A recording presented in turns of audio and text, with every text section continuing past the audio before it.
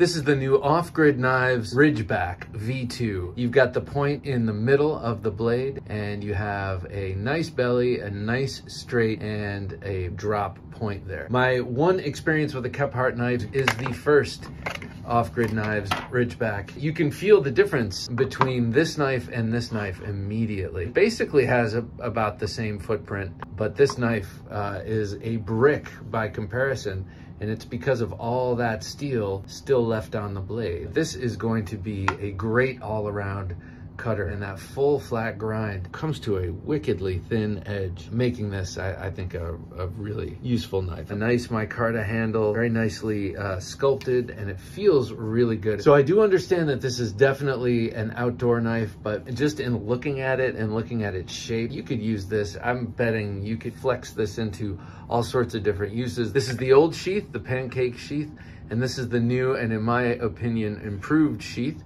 A taco. I do love a taco sheath. You can do a lot of work with this and not get fatigued.